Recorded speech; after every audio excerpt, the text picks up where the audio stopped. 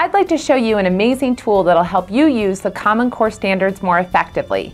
It's called a big book. For obvious reasons, it's really big. Let me take you on a tour of this tool and show you some of its features. The first part of the book has smaller versions of our classroom posters. They make it easy to see all the standards for any grade level on just one page.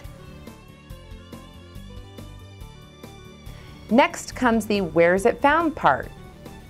Here you'll find every important word from all the Common Core standards. For each word, you'll find what standard or standards it is found in. You might ask why this is helpful. It's a great question. Let me show you how it works. You can take a specific concept like indexes. When should this concept be taught? We can go to page 33 and find the word indexes. We learn that its only mention is in the second grade's Reading for Information Standard 5.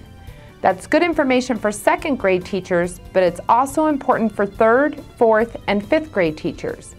Since the word indexes is only in the second grade, that means that test writers can test that concept in any grade from second grade on. Third grade teachers, that means that your students can be tested on indexes without them appearing anywhere in your grade level standards. Mysteries, only mentioned in fifth grade.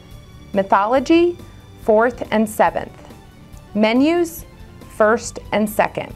Where's It Found can also give you a picture of what's important in the Common Core state standards. Let's take a look at page 28 and the word evidence. This is like a graph that shows that the idea of evidence starts in third grade and then is built on in every subsequent grade. Although there are only 3 standards in fourth and fifth grade that refer to evidence, it's clear that it's a concept that becomes very important in upper grades. You'll find that the big book will become one of the most important tools in bringing the Common Core standards to your classroom. Ordering information for both the language arts and mathematics big books is available at standards-toolbox.org.